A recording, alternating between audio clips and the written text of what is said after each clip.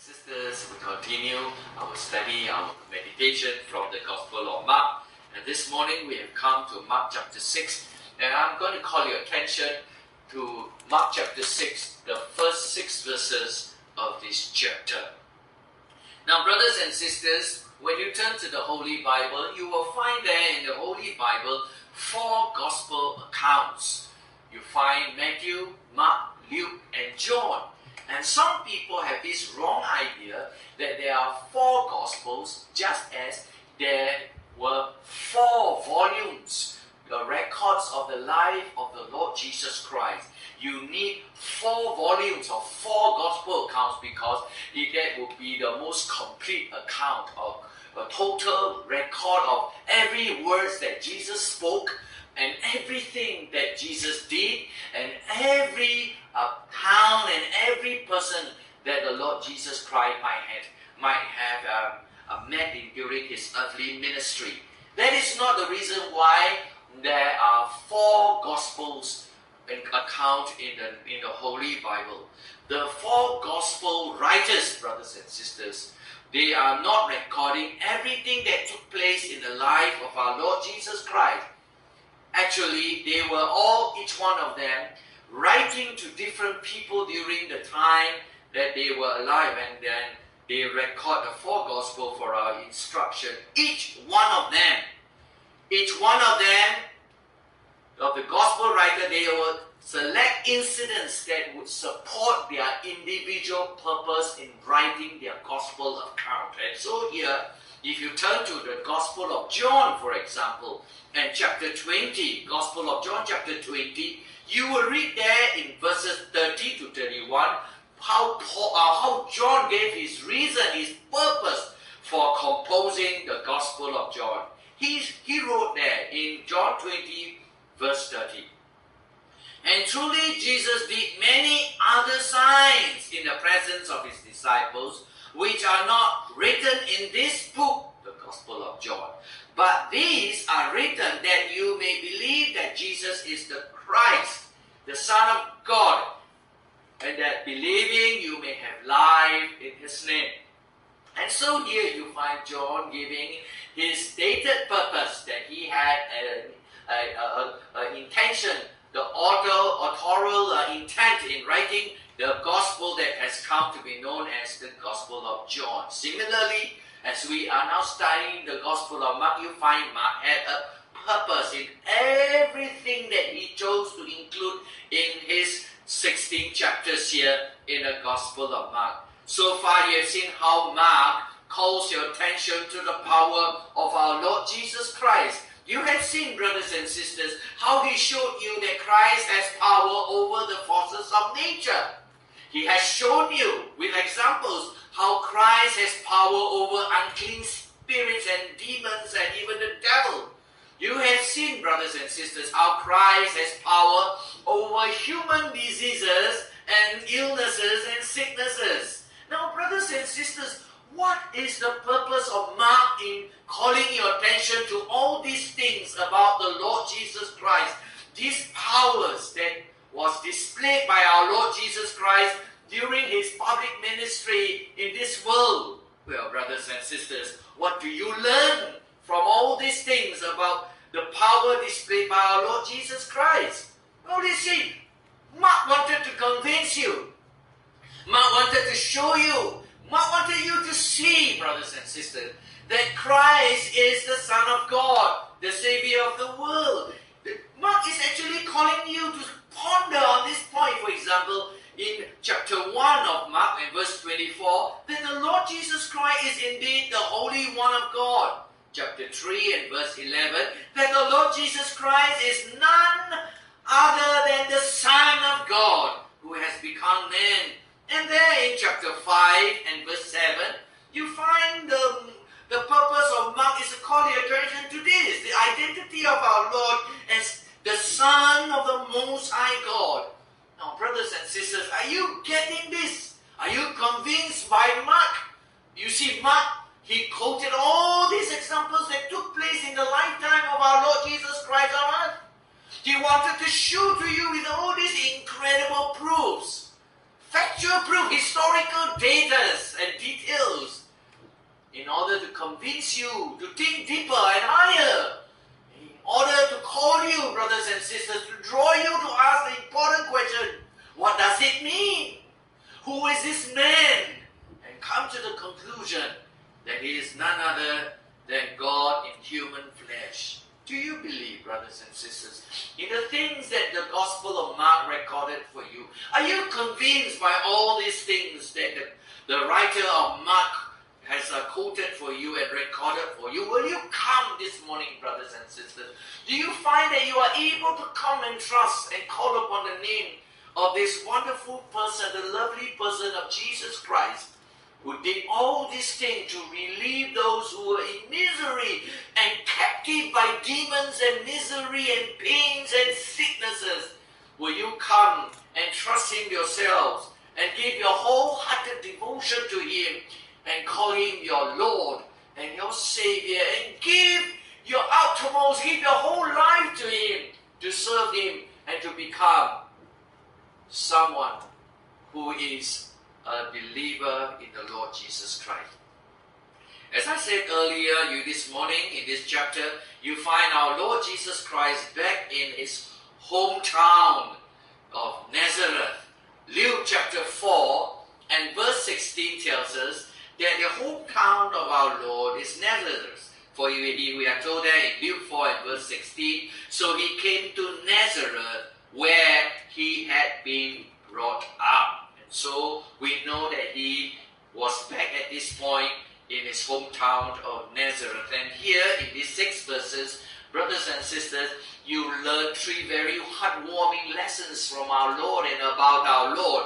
Firstly, you learn here, brothers and sisters, that our Lord is fully man. And that is evidently what you learn here in chapter 6, verse 2 to verse 3. Let me read for you once again. He says, and when the Sabbath had come, He began to teach in the synagogue, and many hearing Him were astonished, saying, where did this man get these things? And what wisdom is this which is given to Him, that such mighty works are performed by His hand? Is this not the carpenter, the son of Mary, and brother of James, Joseph, Judas, and Simon? And are not his sisters here with us? So they were offended by Him. Now, brothers and sisters, what is the purpose of Mark in recording all these conversations that took place, that came from the lips of the neighbors and the people in the hometown of our Lord Jesus Christ? You see here, brothers and sisters, Mark wanted you to learn this, that the Lord Jesus Christ was a man, is a man. And He is not just a man, He is a man with a human mother, with brothers and sisters just like you, and just like every other human being. Not only do you find a mention of His immediate family members, you are also told that there were people in His hometown, His neighbors. Those people who had seen the Lord Jesus Christ growing up from a boy into a man, from a young child who knew nothing, playing around in the streets and in the hometown with his neighbors. And now today He has come back as the rabbi who claimed to be the Messiah. Now what do all these things tell you? And what is the purpose of Mark in calling your attention to look at all these words and all these things that were spoken by the neighbors and by this portion here he recorded for us? You see, what you have to ask yourself, what is the purpose of Mark to recount all these details? Mark, as I told you just now, has shown you that Christ is God. And now he is calling your attention to this thing, that he wants to show you that Christ is also fully man. And that is very important for you to take note. Sometimes we elevate the divinity of Christ so highly that we forget the very same time that the man who was crucified on the cross of Calvary, he was not just the Son of God, he was also fully man. The son of Mary, the brother of James and all the others mentioned here in this list by the neighbors. Mark is teaching you something incredible. Mark started off by showing to you that Christ had power over the forces of nature, of sicknesses, and even of an unclean spirit. But now he brings you back to this, that the Lord Jesus Christ is not only God in his display of incredible power and authority, but that he is also a man with human connections. He has a family, brothers and sisters. He's teaching you that Christ is fully God and fully man in one person. Well, do you believe this, brothers and sisters? Are you able to identify with what Mark is trying to show you? That a person who died for his people on the cross of Calvary, the same person who said, my God, why have you forsaken me? This the God-man, Jesus Christ. He must be God. Because only God can fully satisfy the offense that we have committed against God. But at the very same time, he must be man. Because only man can save man. And can represent man. The animal sacrifice of ancient time can never pay for the sins of human beings. They are only meant to be visual aids and object lessons, to remind us of the promise that God will one day send the Savior, his own Son, to die for the sins of those who are his people. For God so loved the world that he gave his only begotten Son, that whosoever believes in him should not perish, but have everlasting life. And so here we are told by Mark that the Lord Jesus Christ is fully God, and here fully man. And as a man, brothers and sisters, you find that the Lord Jesus Christ had the same human relationship. You have a mother, he has a mother. You have brothers and sisters in a normal family, unless you are a single child. You find that the Lord Jesus Christ had brothers and sisters, not half brothers and half sisters, full brother, full sister from the same mother, even the Mary, as we have mentioned here. And he, because he has a human family, he also faced the same human problems that you face. You will have siblings problem, you will have quarrels among your family, you will have people who will not believe you, cannot tolerate you, cannot accept you for who you claim to be or want to be. Look at what you are told there in chapter 6 of Mark and verse 4. A prophet is not without honor, except in his own town, hometown, or among his neighbors, among not just his neighbors, but among his own relatives, uncles and aunties, and relative cousins and nephews and nieces and all, and in his own family. So we are told here, the Lord Jesus Christ had all this human connection when he was with us in this world. These people would be very hard and difficult to convince. The Lord Jesus Christ was rejected by them, and they were offended by him because he claimed to be the Son of God. How can he be the Son of God? He grew up among us. I carried him, you know. I carried him when he was a boy. I played with him. We went to the same river to swim. We climbed the same tree. And now he comes back and he claimed to be the Son of God, and that he came to be the Messiah. We cannot accept that. They had no problem accepting that he was among them, that he was a child, that he had a mother, and he had brothers and sisters. They had no problem accepting that, because they knew Mary, they knew brothers and sisters of our Lord. But not when he claimed to be the Son of God, the promised Savior of the world. Not only the neighbors and the relatives had problem accepting that, even his own family members did not believe in him when he claimed to be the Son of God and the Savior of the world. For in John, as I told you before, in the Gospel of John, chapter 7 and verse 5, we are told, for even his brothers did not believe in him. Not only that, you remember in the Gospel of Mark that we have studied, Mark chapter 5 and verse 21, if you turn back to Mark 5 and verse 21, you will find that the brothers and the family of our Lord Jesus Christ actually believe that Jesus is out of his mind. It's a way of saying that Jesus is mad, a madman, crazy, something wrong with his thinking, because he claimed to be the Son of God. How can he be the Son of God? He's our brother. We slept with him. We went to school with him. We played with him. We ate the same food, and now he says the Son of God. He's a crazy man. He's out of his mind. The brothers only came to be convinced and converted that he is indeed the Son of God, the Savior of the world, the promised Messiah, only after the death and resurrection of our Lord Jesus Christ. Then they became Christians, and one of them, James, became a leader among the people of God in the early church.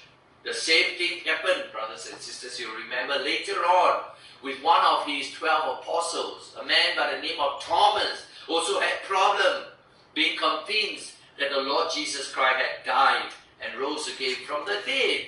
And what happened? He only came to believe that Jesus has died and rose again from the dead after he saw with his own eyes and touched our Lord with his own hands. Then he said there in the Gospel of John chapter 20 and verse 28, "My Lord and my God." That was his heartfelt conclusion and confession. That indeed, now I believe wholeheartedly you are my Lord and you are my God. But the hometown, the people of the hometown of our Lord at this point did not accept that the Lord Jesus Christ is indeed who he claimed to be. The same happened for Paul. How Paul was against those who believe that Jesus is Lord and God and the Messiah. He was not just a person who did not believe. He was a very active anti and a persecutor of the church. He only became a believer when he was confronted by the Lord Jesus Christ while he was on the road to the town of Damascus in order to persecute the Christians there. We are told in the Acts of the Apostles chapter 9 and verse 20 these words, "After Paul became a Christian, immediately he preached the Christ in the synagogues, that he is the Son of God." You see that, brothers and sisters. Now that he has witnessed the risen Lord, he was convinced. And so he publicly confessed that he is the Son of God, and he actually paid the price for making that confession and was zealous in promoting it during his lifetime. He died a Christian martyr in the city of Rome later on in his later years. Not just a good teacher. The Lord Jesus Christ claimed not just to be a good teacher who teaches people to do good. No, brothers and sisters, he never claimed to be a good teacher. He claimed to be the Lord and God. And he claimed to be the one that is come to give the only hope that this dying world needs. He claimed to be the one who died in order to be the substitute for you, in order to be the one who takes away your sin and all the misery that your sin would indeed inflict in your lives. He came to be the one who claimed to be the Lord, who will lead you out of darkness into the marvelous light of God. Brothers, sisters, do you believe these things? This claim of our Lord and Savior Jesus Christ. You need to believe, because unless you believe, you will never be able to see God face to face. The second point I want to draw your attention to from these 6 verses is this. Not only that the Lord Jesus Christ is really fully a man, he wants you to tell others. You are to tell others who the Lord Jesus is. You remember earlier on in chapter 5 of Mark, the Gospel of Mark chapter 5, you remember that there in chapter 5, he helped and delivered and graciously saved a man who was demon-possessed in the town of Gadarenes. And then, after being rescued by our Lord, he wanted to follow our Lord to leave the place and ever be with our Lord wherever he would go. He wanted to serve our Lord. But the Lord said to him in chapter 5 and verse 19 and verse 20, look at what he says there. "Go home to your friends and tell them what great things the Lord has done for you, and how he has had compassion on you." And he departed and began to proclaim in Decapolis all that Jesus had done for him, and all who heard him marveled.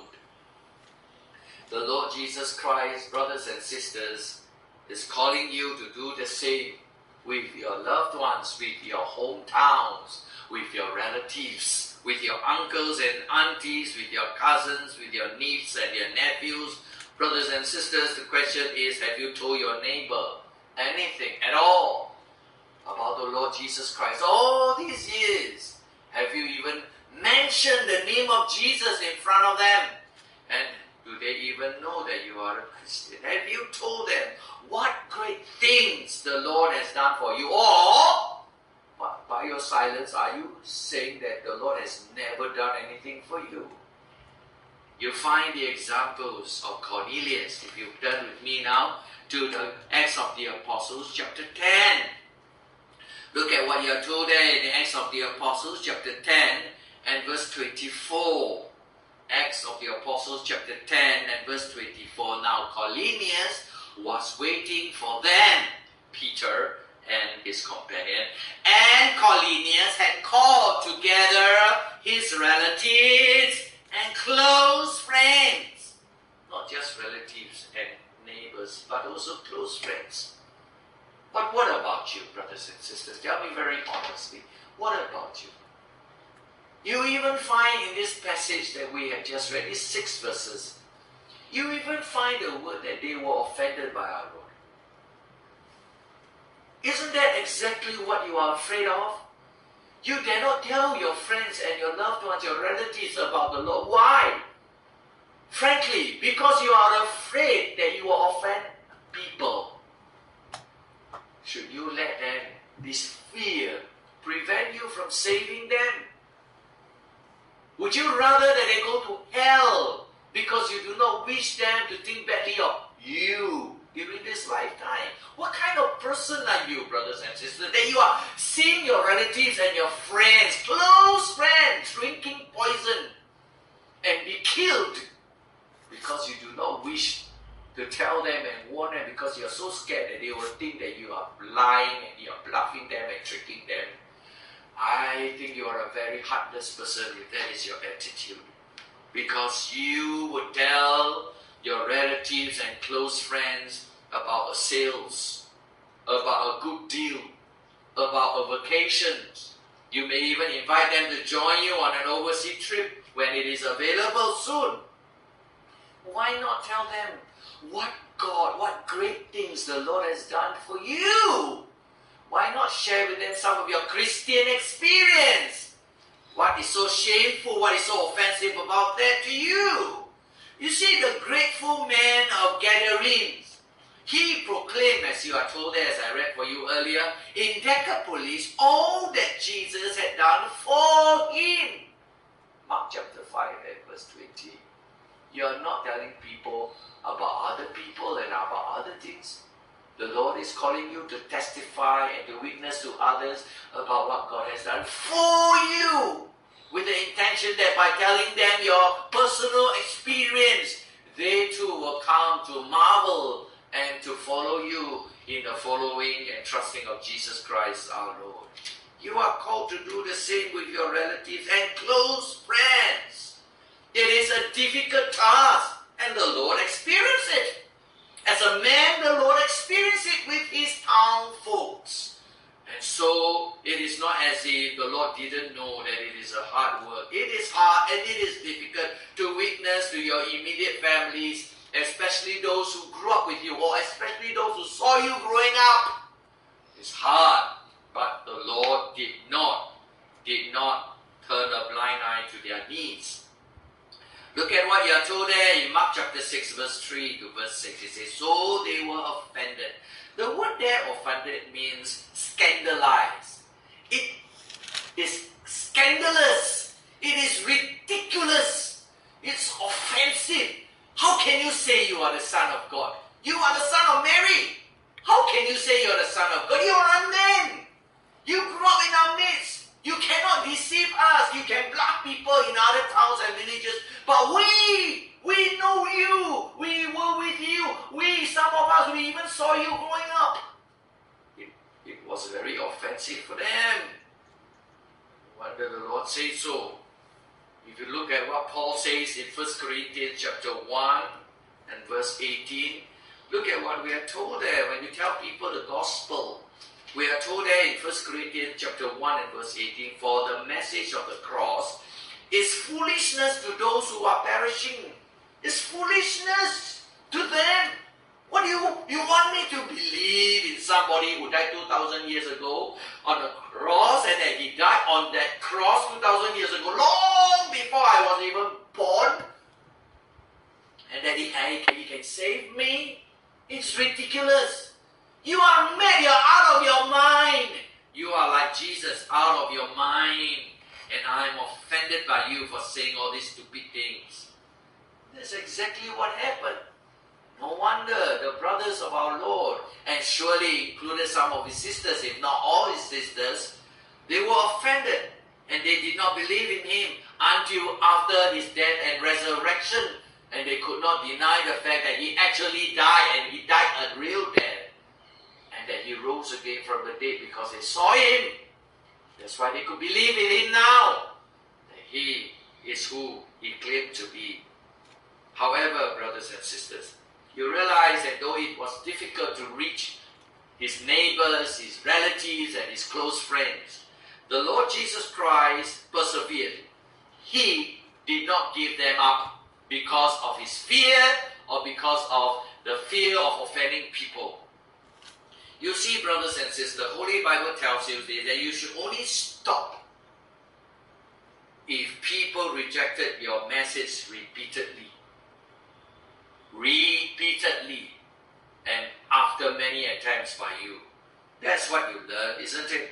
In the gospel, in the word of God, in the book of the Acts of the Apostles, chapter 13, in the example of Paul in Acts 13, verse 46, you read, it was necessary that the word of God should be spoken to you first. But since you reject it and judge yourself unworthy of everlasting life, behold, we turn to the Gentiles. Only after many repeated rejection did the Apostle Paul turn to others. You find it the same here in the example of our Lord. If you come back to Mark chapter 6 and look at verse 6, it tells us there that he marveled because of their unbelief. Then, and only after then, he went about the villages in a circuit teaching. The Lord started with them whom he considered to be his close one and his neighbors. But when they repeatedly rejected him, then, after that, he went to the surrounding cities and villages. And that is the example Paul picked up and Paul followed. And that is what we must do too. Now, I suspect that many of you never even spoke properly to any of your relative or close friend. But you have already given them up. You have already condemned them to hell. You never attempt, brothers and sisters, to tell them anything. Now, I do not want to give you a wrong impression, but recently there was somebody who was talking to a friend or hearing the groaning of a friend, and the friend was sharing with this lady now about her problem. She found herself as a third party in a relationship. She was about to be the one who caused a divorce because she had fallen in love with a married man. And the sad thing is that this person is actually known to the husband and to the wife, and was actually quite close to the woman, the wife. And yet she became a third party. And what was this other person trying to do? When the friend said that, no, I'm a third party, instead of telling the friend it's a sin, instead of telling the friend it's wrong, oh, the friend would just listen and would just sympathize with the struggle of this sinful, wicked woman who is about to destroy a marriage. The person refused to say what is right. Why? Because the person refused to be an offense to the one. Oh, I just lend a listening ear. Who am I? Who am I to say what is right and what is wrong? I just listen. Just hear. Just be a friend to this person. Brothers and sisters, this is what is wrong with the modern world. Nobody wants to do what is right. Everybody wants to do what is popular. You are not serving God. You are the destroyer of marriage. You are, whatever happened, you will have your hand full of blood because you could have stopped it, you could have prevented it, you could have saved a soul and saved a marriage. But you turn a blind eye. You have brought yourself to this modern wicked spirit of don't offend anybody. That is not definitely the example you learn from Paul or our blessed Savior himself. He went to his town folks and he told them. He knew that it would be difficult for them to understand. He knew that it would be difficult for them to accept that the person who grew up in their midst is the promised Savior that God has said that He would send. He knew. Nonetheless, he went and told them. I hope that all of you, brothers and sisters, with relatives and friends who are still unconverted, that you will do the same and have the same heart and same desire to save the lost. We come to our final point this morning from these 6 verses from the Gospel of Mark chapter 6. You learn here, brothers and sisters, that you can trust in the sympathy of our Lord Jesus Christ. A man, only a true man, a true human being can understand and sympathize with the struggles of a fellow human being, isn't it? Isn't that the reason why people find it more comfortable to talk to a recovered alcoholic or a recovered drug addict, whatever the person may be struggling with? You want to tap on the experience of somebody who also went through the same journey and came out victorious. The Lord was tempted in all ways by sin, and He came out all victorious because He has no sin.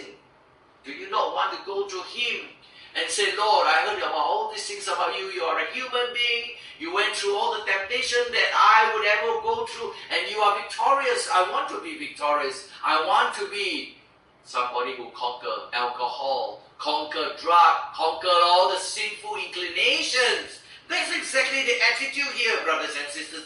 Why Mark tells you that Jesus is fully man.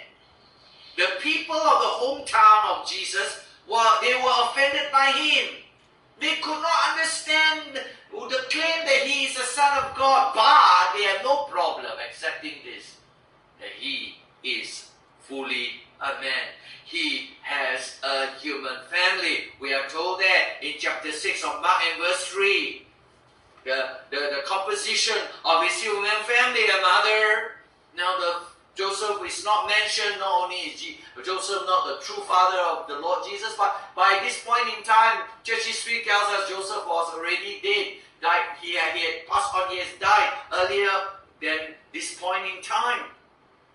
The Holy Bible proclaims, brothers and sisters, that the Lord is fully God and fully man. And it's important for you to understand what Mark is trying to do. To remind you again and again that the Lord Jesus Christ is fully God and fully man. And it's important for you to understand that He is fully man. Only a man can understand a man. And you can trust the Lord Jesus Christ to know your problems and your struggles. Because He was and He is a man.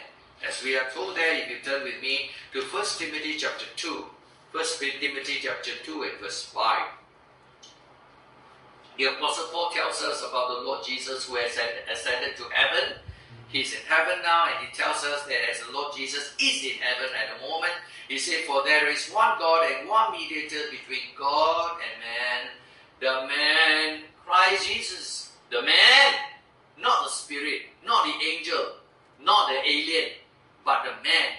It is a man who is in heaven preparing a place for his people. It is a man who sits at the right hand of God, representing his people as their high priest. As we are told that, brothers and sisters, if you turn now to the book of Hebrews chapter 4, that is exactly the point that Paul is making. In Hebrews 4, verse 15 to verse 16, you read, for we do not have a high priest who cannot sympathize with our weaknesses, but he was in all points tempted like we are, yet without sin, because he faced a temptation like an alcoholic who faced alcohol, but he faced it and then he came out victorious. He was not tempted.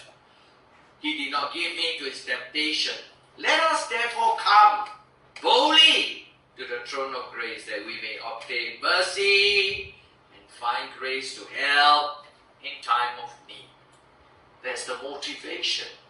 Come to the Lord Jesus Christ, brothers, sisters, wherever you are listening in this morning. Come to the Lord Jesus Christ. Whatever human problems, whatever human struggles you may have, come to Him. He understands. He's fully man. He has experienced everything. And He can associate with you and He can sympathize with you. Come to Him and see in Him your helper, your Savior. See in Him someone who is your rescuer, that you may find grace to help in time of need, as the Holy Bible tells you. We are told in 1 Peter chapter 5 and verse 7, to cast all your care upon Him, for He cares for you. The word there, care, means to cast all your anxiety upon Him. Are you anxious about anything? Your exams, your health, your business condition, your work situation, you're worried about the COVID-19, whether you will get infected and die as a result. Beloved brothers and sisters, what is your anxiety? The Lord understands all your worries and all your depression, because He was tempted by all these things and yet He came out victorious. Surely you won the secret to victory. And here you find in our Lord, who knows and holds all these experiences in His hands. Do you have any relationship problems with your family members? Are you having a hard time with your parents or your siblings, your brothers and sisters, or your neighbors or your hometown people? Look at what we are told here in this passage. The Lord had human problems. These people were offended by Him, and His own brother refused to believe in His claims. They refused to believe in Him. What other things do you need to say? They actually came to the conclusion that the Lord Jesus Christ is out of His mind. What harder thing to say, brothers and sisters? What other more difficult experience or relationship problems you can have with your family members and neighbors and friends and close friends? The Lord understands all these things. The Lord understands how difficult it is for you to go through all these difficulties and misery caused by sin. That is why God sent His Son to be the propitiation for your sin. That is why Christ has come to be the substitute for your sin. Why do you think God sent His Son to die? Because the wages of sin is there. But the gift of God is eternal life through Jesus Christ our Lord. Will you come this morning to see in the Lord Jesus Christ someone who can understand you fully? Will you tell Him all your struggles? Will you come to Him? Because He's fully God. He's able to help you. Nothing is impossible with God. And at the same time, He's fully man. He can fully sympathize with you. That is why the Lord Jesus Christ is the only hope for this world. For there is no others. There is nobody else who is fully God and fully man. Some teachers of religions claim to be a good teacher, teaching people the good things in life and how to be good. They tell you how to find God. But the Lord Jesus Christ is not teaching you to find God. The Lord Jesus Christ is teaching you that He is God. Nothing is impossible. He has power over all creation. And at the very same time, He's fully man. He's able to identify with all the difficulties of your life. You find here in these 6 verses the teaching that Christ reached out to His people in His hometown. Many of these people saw Him growing up. Many of these people grew up with Him. They knew that He is a human being with a human family. But brothers and sisters, they could not accept Him to be the Son of God, the Savior of the world. It was difficult to convince people like them, and the Lord knew, but the Lord never abandoned them. So you shouldn't abandon anyone. You shouldn't be afraid that they will be offended by you. Out of love, in all kindness and loveliness, brothers and sisters, tell them the hope. Tell them what Jesus has done for you. Tell them your testimony of salvation.